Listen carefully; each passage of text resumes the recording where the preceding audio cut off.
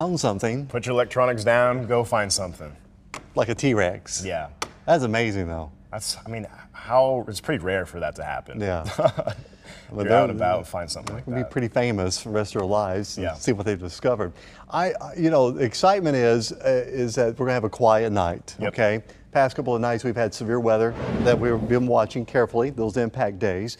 But now tonight's gonna be very quiet. In Jackson, we haven't been able to show something like this in a very long time because even last year we had major drought situation. And look at this, for the first time, and I really don't know how long, I can say there is no drought situation for all of Kansas City area.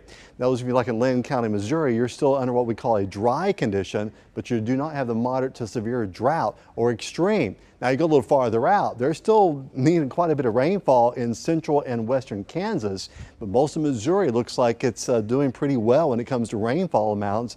And so that's good news. So it's really good news. Now for the upcoming week, Monday is going to be golden and pleasant, plenty of sunshine. It's going to be probably the less humid day for the entire week. Tuesday and Wednesday, it's really going to start heating up quickly. And our next chances of any rainfall will be probably just a few spotty showers here and there, starting with Thursday. Right now, though, on a Sunday afternoon in downtown Kansas City, we're at 80 degrees, relative humidity at 39%. Our wind speed is about 7 miles an hour, and the pressure is beginning to drop. We're reading at 30.03 inches.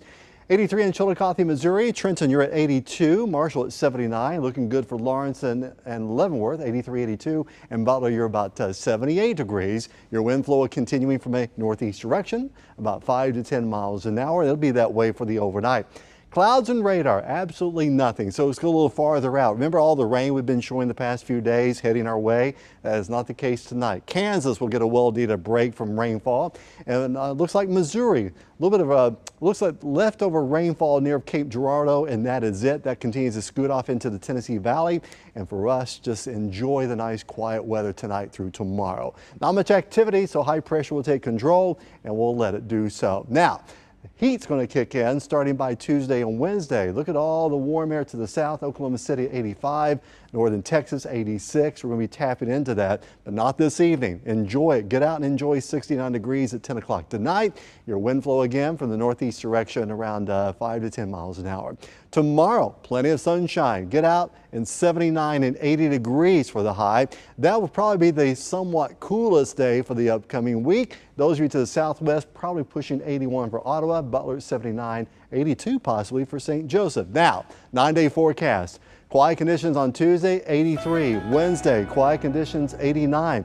A late shower on Thursday, high of 92. 89 to 90 degrees as we get to the end of the week. And next weekend, we're talking 88 and 91.